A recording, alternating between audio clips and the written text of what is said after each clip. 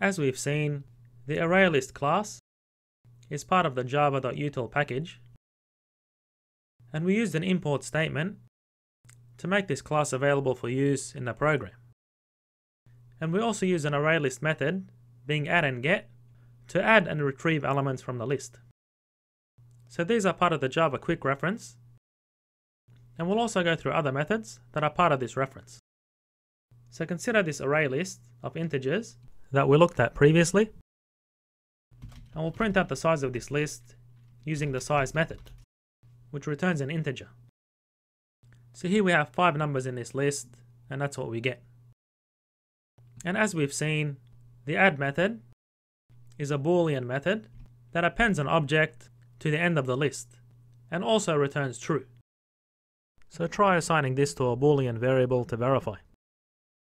Now we can also use the add method to insert an object at a particular position index in the list.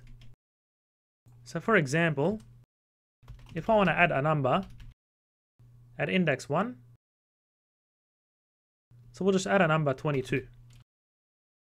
So what that does is inserts the object at index 1 and then moves the elements at this position index and higher to the right, and then adds 1 to the size.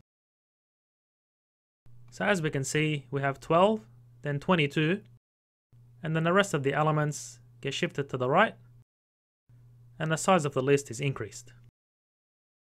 And we also saw the get method, which returns the element at the position specified by this index in the list. So this time, at index 3, 14 should be printed out. So if we print out num,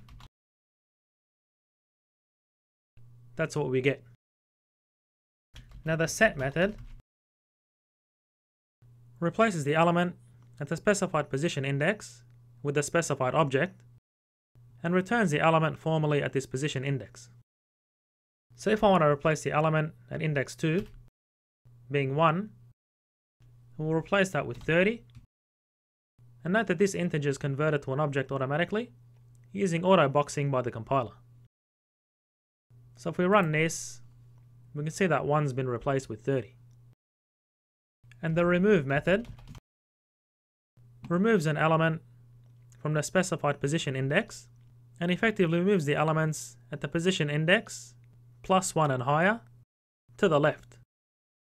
So for example, if I want to remove the element at index 3, being 14, and run this program, well, as we can see, the elements after 14 are shifted to the left. So effectively 1 is subtracted from the indices, and 1 is also subtracted from the size of the array list. So here we can see that the size of the array list is 5. And the element is returned that was formerly at that position index.